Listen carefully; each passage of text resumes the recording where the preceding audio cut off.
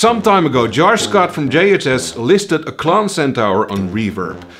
And the price was $500,000. Now, it wasn't just any Klon, it was the very first Klon ever built.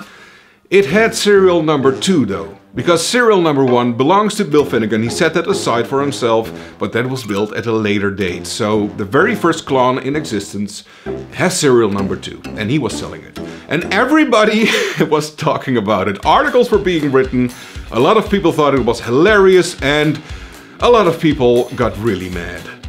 Because, you know, that's what you do. Now, JHS released their NOTAKLÖN DIY Centaur style pedal last week, and it seemed only fitting to list that on Reverb as well. So I did, and it was interesting. So I made some cool photos, and I gave my NOTAKLÖN serial number 2, obviously, and a little graphic on the inside. And mine doesn't have the goop, so you can really see the magic diodes. Now, here's my listing. You know what it is. If you want the best NOTAKLÖN, it's this NOTAKLÖN. This is the first JHS pedals NOTAKLÖN ever built. Even though it has serial number 2. Josh Scott set aside serial number 1 for himself, but it was built at a later date. This pedal was never gooped, so you can still see the magical diodes. Perfect for reverse engineering, but also just super cool to see a true piece of history. What you see is what you get. No box, no instructions. This pedal is in perfect condition. You can save yourself $495,000 by not buying the first Klon Centaur, but the first JHS pedals, NOTAKLÖN. I would have kept this as an investment, but I'm getting married soon, so unfortunately I need to let go of it now to fund the wedding. Offers are welcome, the buyer gets a personalized message from me. So the listing went up, it was up for about an hour, and then this happened. So I emailed Reverb and got this response. So we went back and forth a bit. I explained that it was my intention to sell, and of course I asked some very wise-ass questions about the regulations, and then an hour later I got this email and we were back up and running. And from there on, this last week, I've got a lot of messages, and not all of them were very positive. So this one is from Reverb. Hello Sasha, this is AJ. I already have a NOTAKLÖN, but I had a question. Where are you looking to verify you got the number 2 NOTAKLÖN?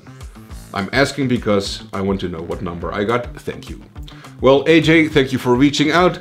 If you look at the bottom of the base plate, the serial number should be there. Mine says number 2, so that's why I know it's number 2. Now, a lot of people were very nice. Such a nice demo on the pre-order list for January. JHS just continues to take my money. The concept and packaging are genius. The whole reason I bought it today was because of the giggle I got over the name. Crazy reason, but impulses. LOL. You know, dude, I absolutely understand.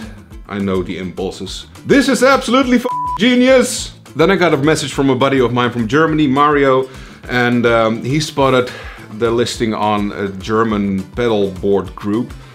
And as we all know, Germans are notorious for their fantastic sense of humor.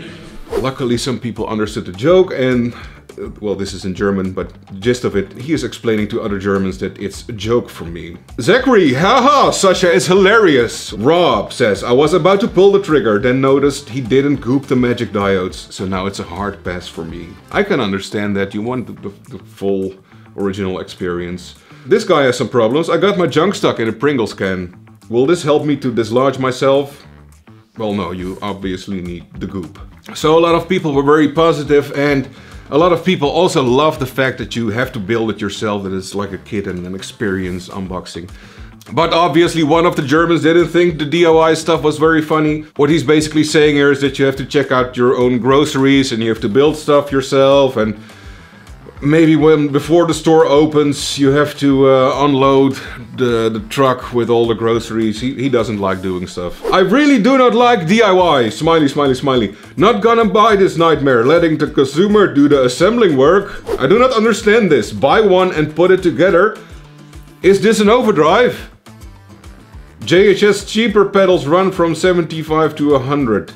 If this is an overdrive, no way, it's an overdrive. There are many budget-friendly overdrive pedals in the $30 to $50 US euro range that are better than this. JHS Pedals is selling an assemble yourself pedal called the NOTAKLÖN. So some greedy douche-maholic, that's me, I'm the douche-maholic, spent 15 minutes assembling one and is trying to sell it for $5,685 on Reverb. It's 5,000 euros, so the dollar thing may change because, you know, exchange rates. I love humanity, but people suck. People were also really mad about shipping costs. You know, it's not free to ship stuff. I have to charge shipping costs. This is a troll. It's an ad for Dude's YouTube channel. He's fishing for views and subscribers. I am. Please subscribe. Dude, what is this? Come on, trying to rob people. You should be ashamed.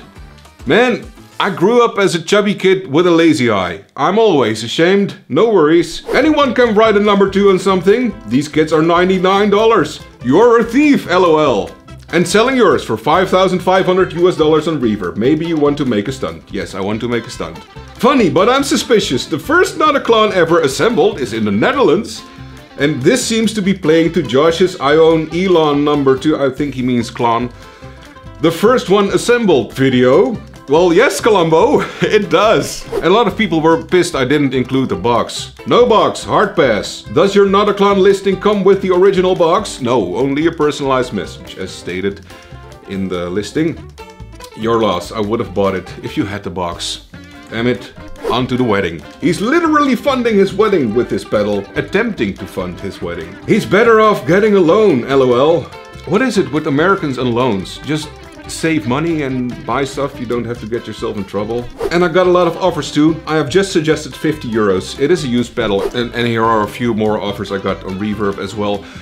The pedal is still for sale though, and I'm not gonna use it to fund my wedding. Obviously I can pay for my own wedding, but any offer over 500 euros will be accepted, and I will add another 500 to that. I would love to say I'm gonna double the amount, but you know, if anybody buys it for 5,000 euros, I'm gonna be super broke. So I'm just gonna add 500 euros to any offer that comes in over 500 euros, and I'm gonna donate the whole amount to the Voedselbank. Literal translation is food bank. It's a great organization here in the Netherlands. It helps people in poverty with groceries, clothes, whatever, just to make sure they can live and provide for their people, because there are 1.2 million people in poverty living in the Netherlands right now, and we have about 18 million people, so there are a lot of them, and a lot of them are children as well. So yeah, if anybody wants to help out, anything over 500 euros will be accepted. I'll add another 500, and I'll post proof of donation to my Instagram stories and to the YouTube community thing page. All right. Yeah, this was a super fun experiment. I didn't expect to get so much hate, but there was a lot of hate. Thanks for that. It made for a great video. And as always, thank you for watching, and please subscribe to the channel if you haven't already, and see you next time. Bye.